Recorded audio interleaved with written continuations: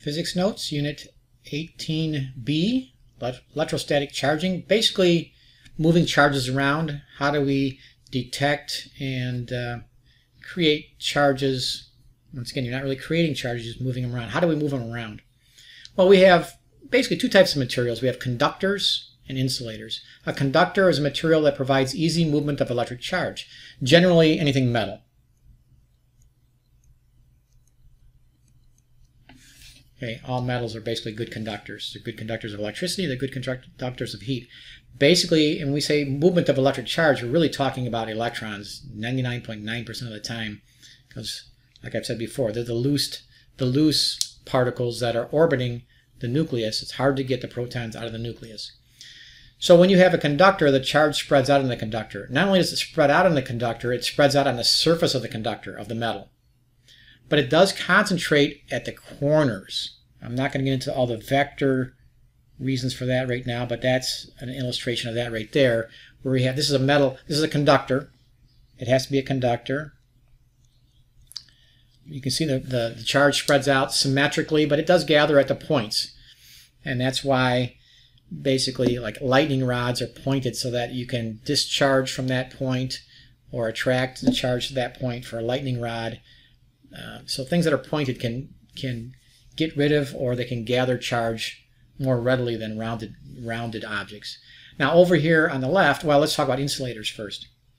An insulator is a material that inhibits charge flow. The charge can get stuck on there, but it stays localized. Basically anything that's not metal, but good examples are wood, plastic, rubber, glass. But sphere A here is an insulator. All right. The charge, it could be like a balloon that you rub in your hair, and you rubbed in your hair in 3 different places, and the electrons get stuck there. Sphere B is a conductor. All right. Now, once again, I like this final diagram over here when you put the charge on the outside. Basically, this conductor over here is missing electrons. That's why it's positively charged. And whenever we draw these diagrams, those symbols represent the excess charge. There's billions of other protons and electrons in this conductor. That's just the excess. Same thing in these spheres over here. These are the excess electrons. And once again, if I were to draw sphere B, I would have drawn all the electrons out on the surface, because on a conductor, a metal conductor, that's where they go. They go to the outer surface. Whether it's a hollow sphere, a hollow ball, or a solid ball, even if it's a solid metal ball, all the charge goes to the outside because they're getting as far away from each other as possible. You can leave the diagram the way it is, but whenever you see symmetrical charges lined up like that, we know it's a conductor, it's metal. Now, old school electric charge detectors. Now there's electronic detectors we can use now in sophisticated labs.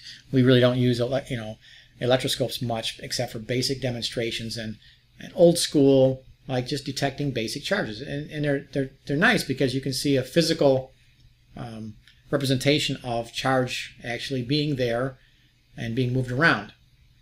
Now, the basic model, I'll show you a couple of videos here. Here's the basic, I'm going to go down a little lower. Here's the basic model. You have usually like a ball or a plate, a metal ball with a metal rod, aluminum, brass, going straight down to a couple of hangers here. We have 2 pieces of foil, or a lot of, the original ones were like gold foil, because you can make gold foil really thin and light, because these little leaves down here, okay, are real flimsy. They can pivot on where they're attached up here, where I have my cursor right now, but you'll see the video in a second. There's different variations of this. Sometimes they're in a glass jar, but there's an insulating cork right here where that metal rod is a conductor, and it's attached to the metal leaf. So all this, basically the electroscope is this middle part, is up and down part.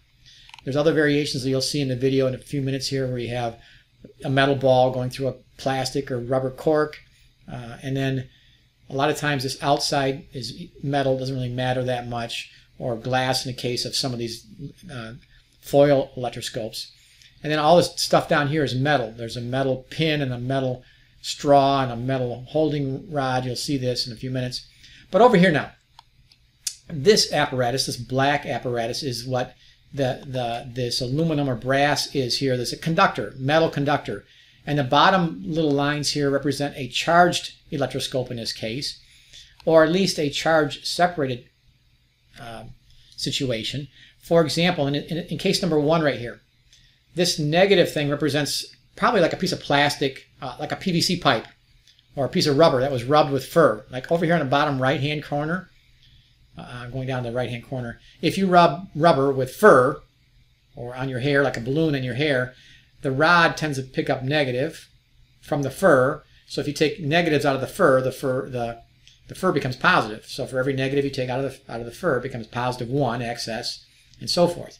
Anyways, if I take this negative rubber rod, plastic rod, rubber balloon, and bring it close, but don't touch this ball, okay? Now, it's a conductor. So what happens is the electrons that are up in that top ball, so to speak, now have moved down, been pushed down. But actually, those negative electrons that are down here in the bottom didn't really come from the ball, but as an exaggeration, so to speak, if there's 4 extra electrons at the bottom, there's 4 missing electrons at the top. But the electrons from the bottom down here probably came from this middle stem, okay? And then electrons from this ball probably pushed into this middle stem, and then they pushed. So it's kind of like a chain reaction, like somebody at the back of a line pushing forward. So literally, it's not electrons that came all the way from the top all the way to the bottom, but they get pushed down. In this case, since there's extra electrons down there in those leaves, and they're free to pivot, they push against each other because like charges repel, and they spread apart. If you were to remove this rod right here and bring it away, then the leaves would collapse and go back down. You'll see that in the video in a little bit here. But right now, this electroscope is not charged yet. They say it's got a polarization of charge. We'll come back to that definition in a little bit. But the net charge on this electroscope is 0, okay, because I haven't transferred any charge to it yet.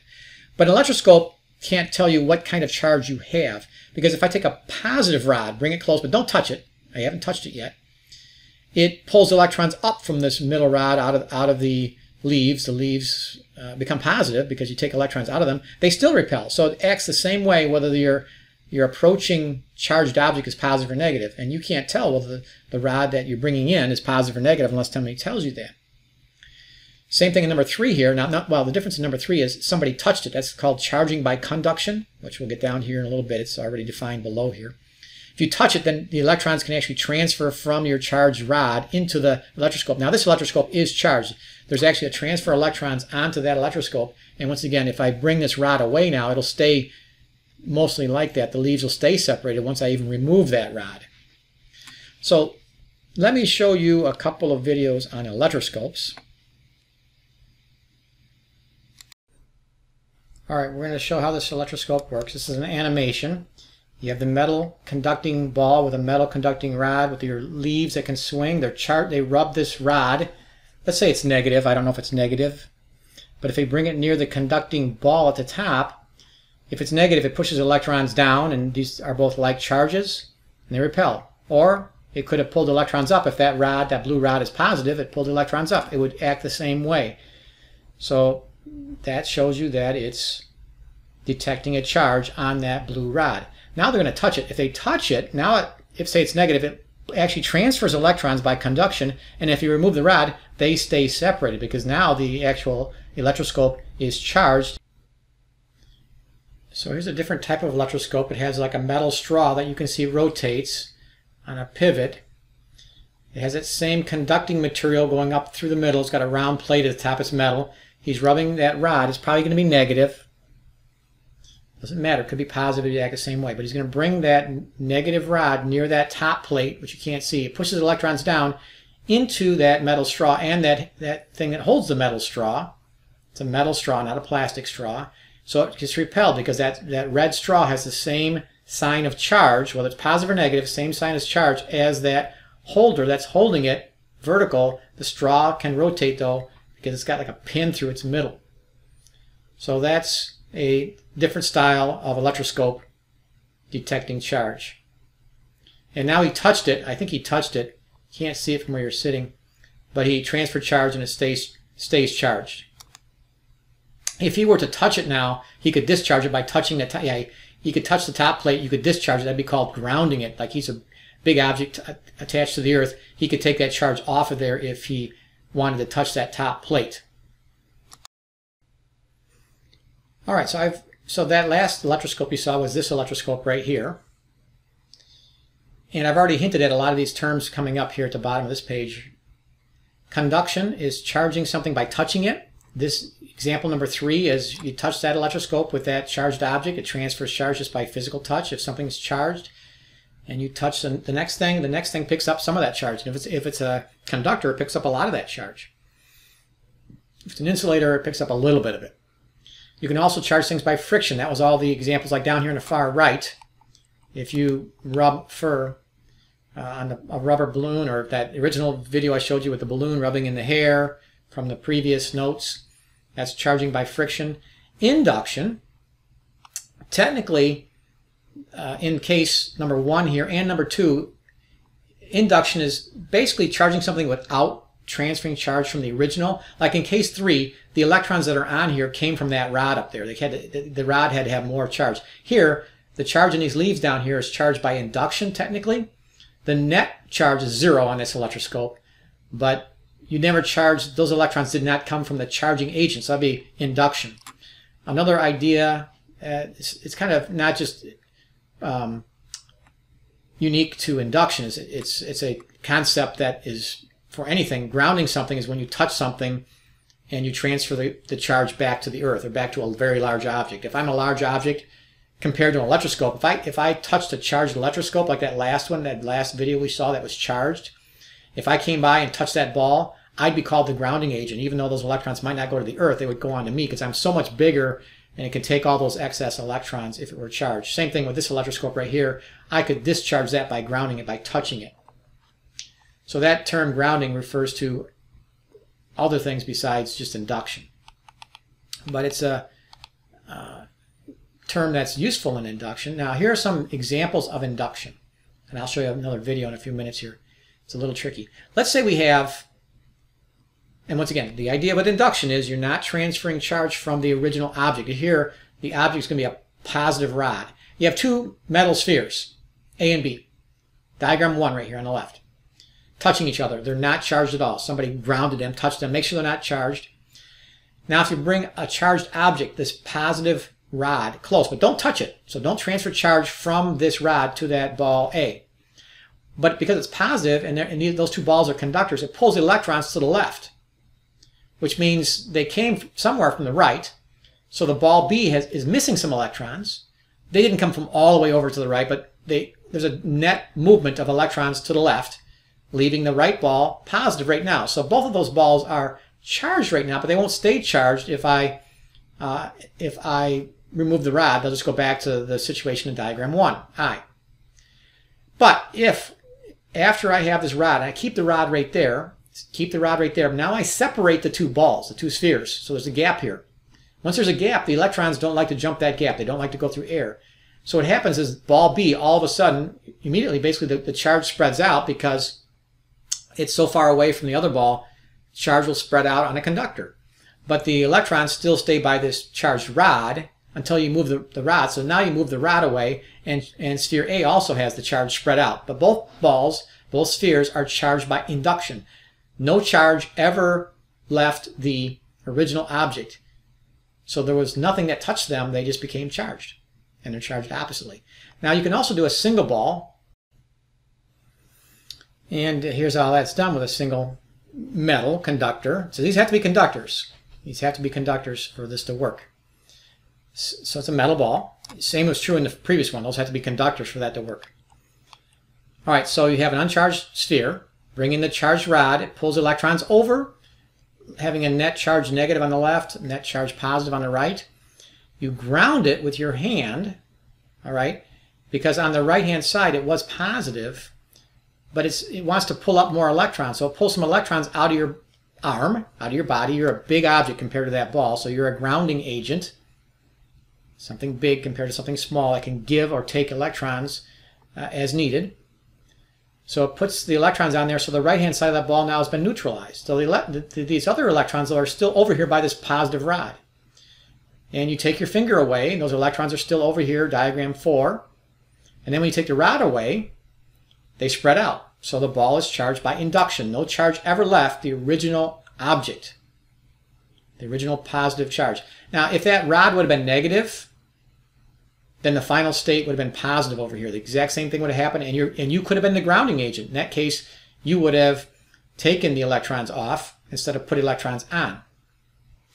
All right, and then it would have been positive at the end. And the same thing is true up here at this previous one, this one here. If this would have been a negative rod, the two balls would have been charged, but the left one would have been positive, the right one would have been negative. Let me show you a little video on this. All right, charging two metal spheres by induction. They have to be metal, they have to be conductors, and they have to be on insulating rods. You can't allow the charge to leak to the ground by grounding. And there's 3 pluses, 3 minuses here, but there's probably billions and trillions of pluses and minuses. This is just showing you that they're both neutral to start. There's no net charge on either one of these. So that's what they're trying to illustrate with a plus and minus there. All right, so what they're going to do is they're going to bring in a positive rod, and what it does, it tends to attract negatives. They're not going to touch. Don't touch. You're not touching either metal sphere with that charged rod.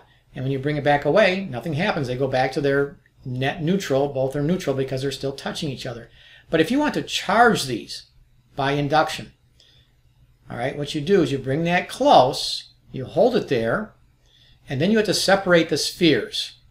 I'm going to have to pause this. We're going to separate the spheres here. All right, so we can say that they are induced. Okay, there we go. Now we're separating the charges. Now they're still kind of the two spheres. They're still, the charges are still kind of, well, the negatives are still by the positive, and they're still quite close together, so the positives are still quite a ways over there. But if you now remove the rod, okay, now they kind of come together because they're still close together. The negatives want to get back to the positives, but they can't get through that gap right there. Now if you separate the spheres a little bit further, the charges spread out on both of them. I know you can't see the orange one too well here, but the charges spread out evenly because charges spread out evenly on the outer surface of both of these conductors. They're charged by induction. All right. Before I talk about charge polarization, I've kind of mentioned it once or twice. I need to show you 2 more short clips, so hang tight here. Let me see if I can get these videos pulled up. And this video is from a site called University of Colorado PHET. P-H-E-T, it's spelled up there.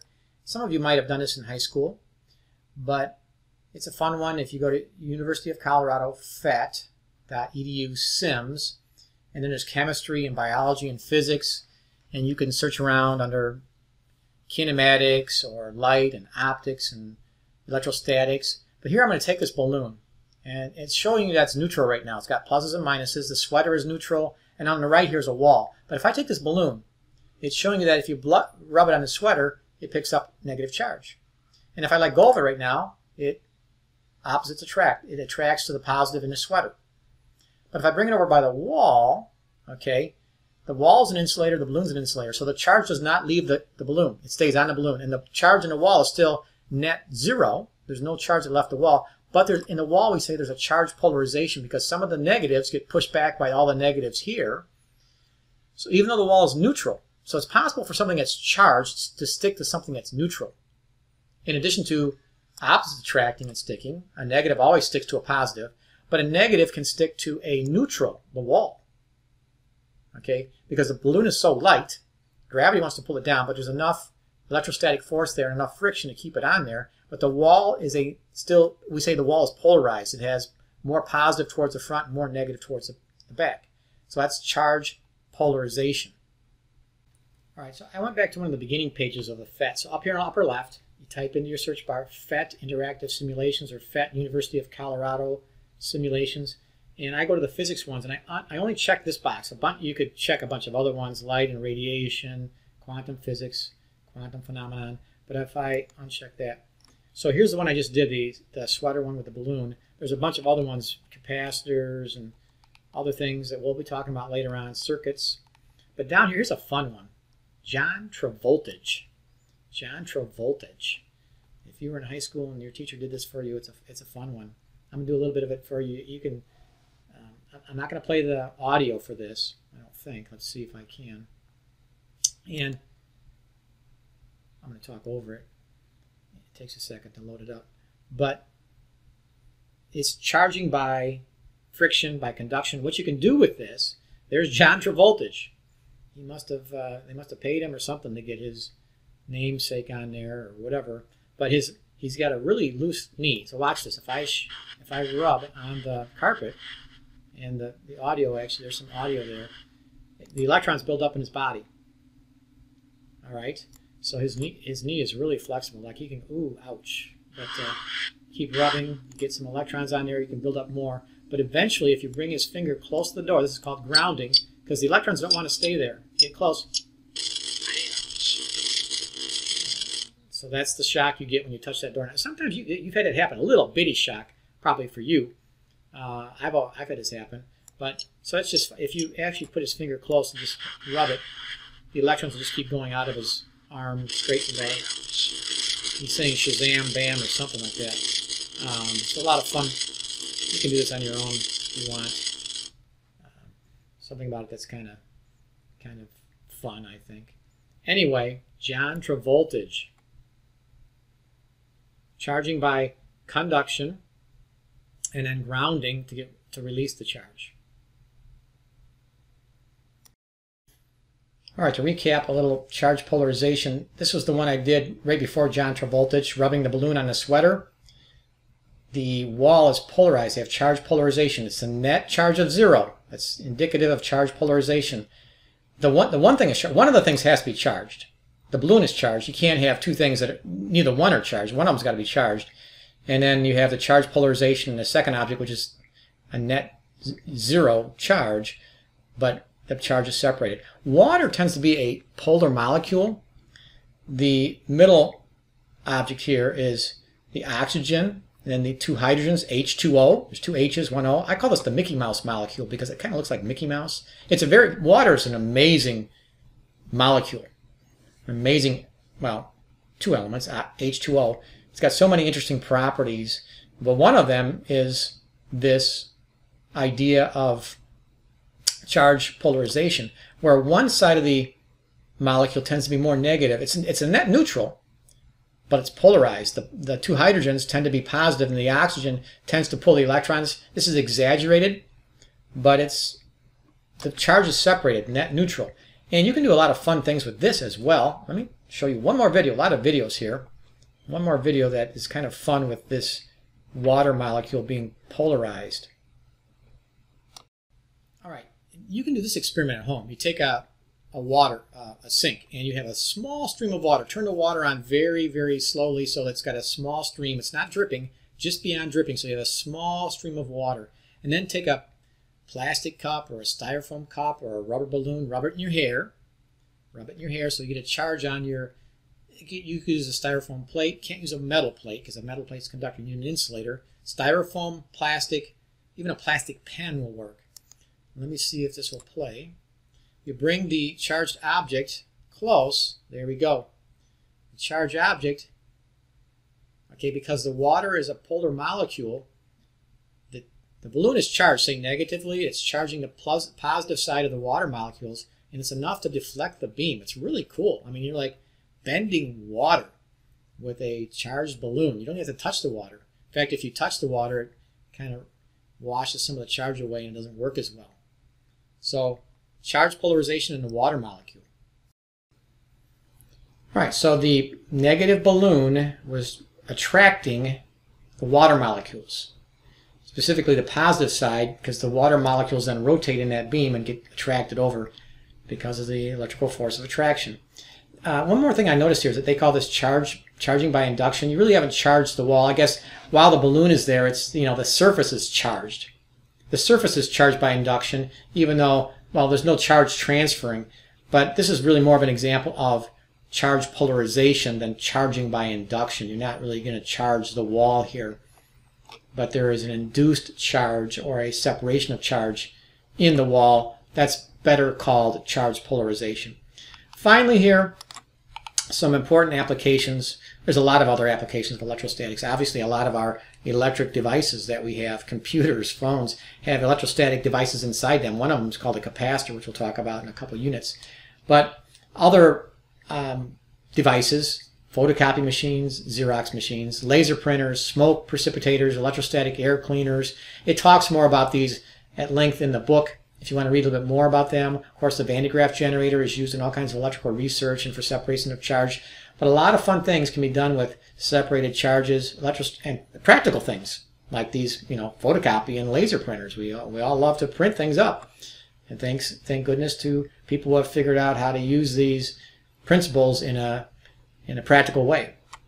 All right, so that's creating charges, moving charges, understanding separation of charges, charge polarization, charging by induction, conduction, friction. Hope you enjoyed those videos. And now we will go to electric fields.